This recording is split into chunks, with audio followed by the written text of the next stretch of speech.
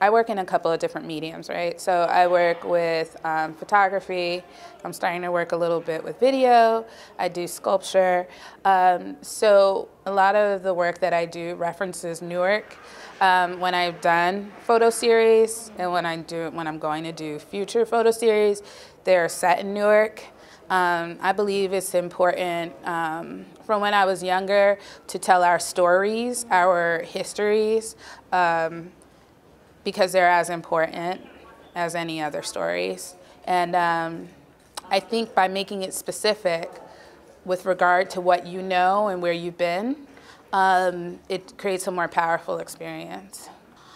I believe that what my art does is create, or it engenders, a conversation.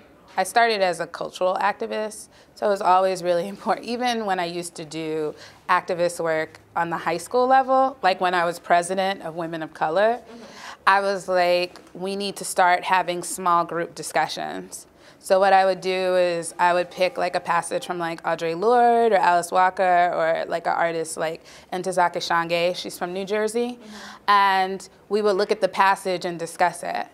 And that's one thing that's always been a part of any activist work that I've done, is that I've always used art to look at our conditions. So I think the impact my work has in Newark or for Newarkers or about Newark is that it creates a conversation or engenders a conversation for people to reimagine what's around them, or reimagine what it means to be a woman, a black man, a white woman, a child, an adult. And that's what I see as the goal in my work, my activist work, my artwork, is for folks to reimagine what it means to be in community. We all have the opportunity to affect this world positively, negatively, in a benign manner, every single day, right?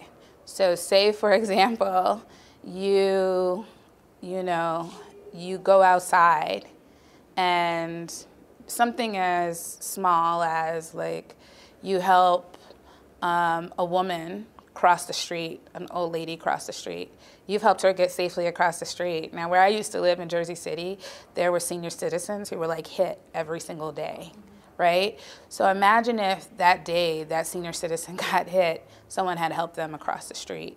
So that's 5 minutes in your life that has the potential to impact someone else's life.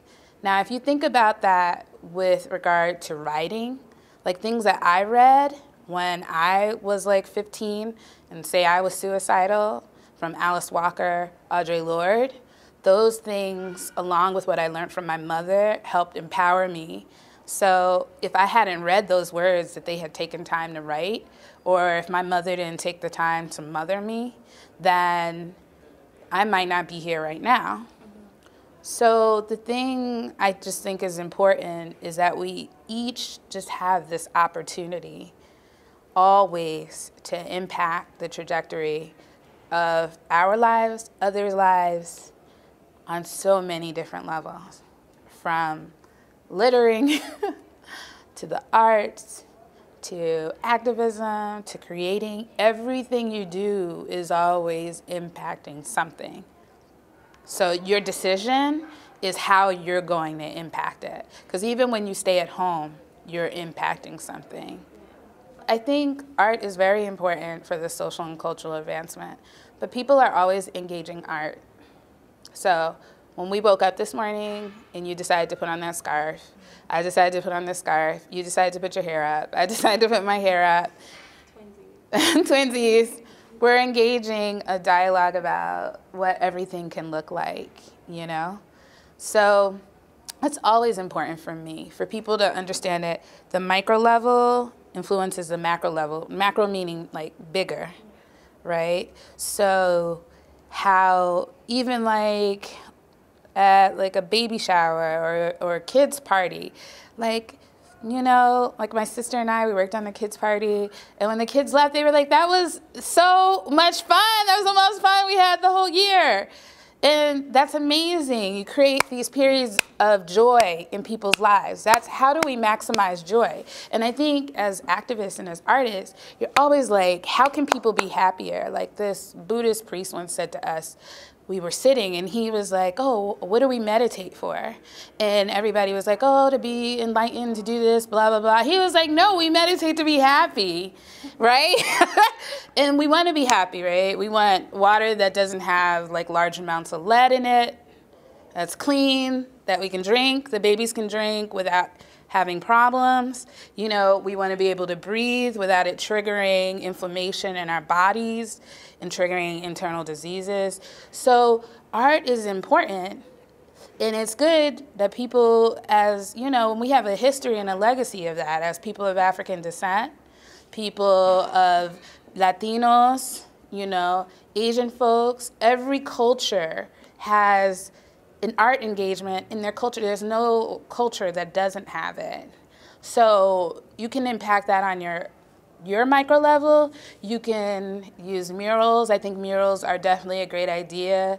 You can do, can affect the architecture. Another important thing to me is free spaces. So, you know, it's important that Military Park, even though it still needs to be renamed, but Military Park is now a space that people engage more. Yeah. You know, I hope people will engage Branch Brook Park more. Yeah. So I think it's always to understand art, you know, always to think of it holistically so people can always know when they can engage it, because you are engaging it, right? But it's a decision, how do you consciously engage something, you know?